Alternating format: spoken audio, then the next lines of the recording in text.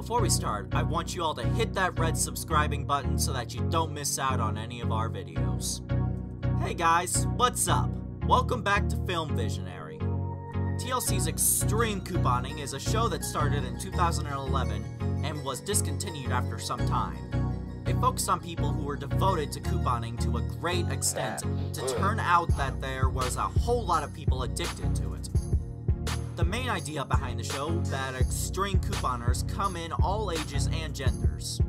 So Extreme Couponing focused on such people that were die-hard couponers. So here are 10 of the most ridiculous moments that were caught on camera and aired on Extreme Couponing. Number 1, Judy. Judy is at the age of 40 who calls herself the couponator. If she's too busy clipping coupons, she won't even go to the bathroom. She stockpiled 120 rolls of paper towels. As soon as somebody takes the bad boy, I must replace it, she says. I don't need to go to the rehab for coupons. I'm doing just fine. You're the one who has the problem. The biggest problem with addiction is accepting that you have a problem, which is, in fact, the same first step toward getting rid of an addiction itself. She loves the coupons so much, she wrote a rap about them, busting out all the deals across the nation. Number 2. Couponing can be a family thing. It has been in Jeff's family for 75 years. Now he's passing on the tradition to his 8-year-old son, Sam. It's certainly one way to get in math lessons. In my brain, there was little guys working, Sam says. And once I see a coupon, they have a little party. As long as the coupon collecting and spending is not getting to your head, or messing with your daily tasks, then there is no harm in getting your children involved too. Number 3. Radio personality Scott is so proud of his bunker of coupon treasures that his wife finds him down there at night just staring, she says. The supply could last them an entire year.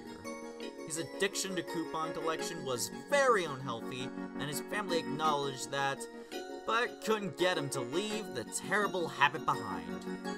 Number 4. The last person you'd expect to be a coupon-collecting addict is a pregnant woman, right? Wrong!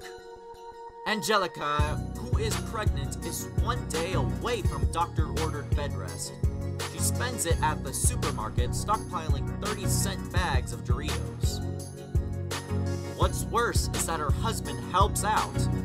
Together, they filled 3 carts in less than an hour, and split it 20-plus transactions without taking into account that she is a pregnant woman with a child. Number 5.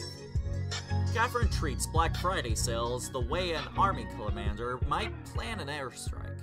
I had surgery 2 days before Black Friday, and I still went, she says. On the day, she uses this mobile command center to keep her troops comfortable on Black Friday missions. Her stockpile back home is incredible and worth $30,000, including 400 boxes of dryer sheets and 60 boxes of tissues. Here's what 400 rolls of paper towels looks like. Catherine's husband understood her obsession and put a hold on it. He banned her from shopping for 6 months when they ran out of space because her shopping addiction and discount availing were getting way out of hand. This woman's pride and joy, hundreds of boxes of dryer sheets. It smelled so good in here, she says. I wish it was smell-o-vision. She also scored 60 air fresheners for 3 cents a piece. Number 6. Another mother on this list is April, who has 6 kids, homeschools 5 of them, and still makes it to the supermarket 6 days a week. It's definitely an obsession, she says. If I lose savings, I cannot sleep at night. And every couponer has a prize collection of some sort. April cherishes her hand soap, dozens of which she got entirely for free.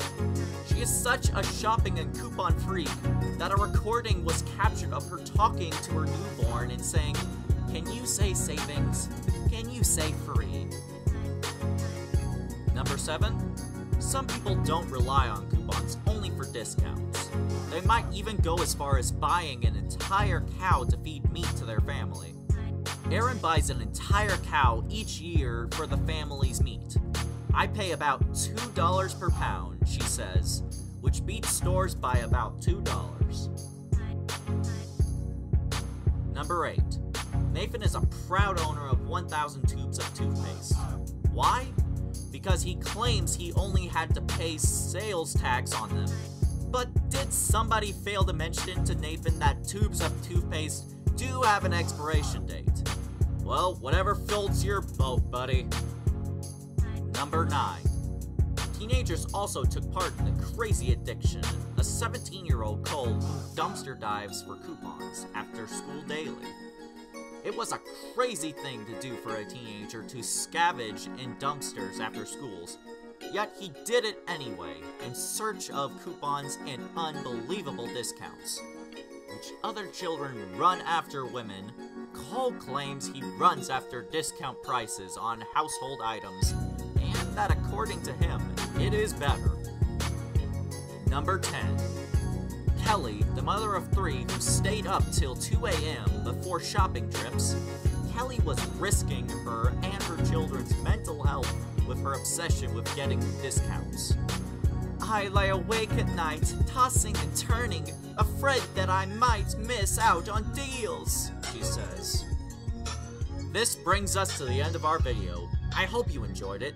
Hit like if you did, and don't forget to subscribe to our channel so that you don't miss any of the videos in the future.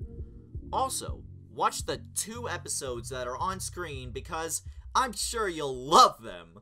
And with that, I'll see you in the next video. Goodbye!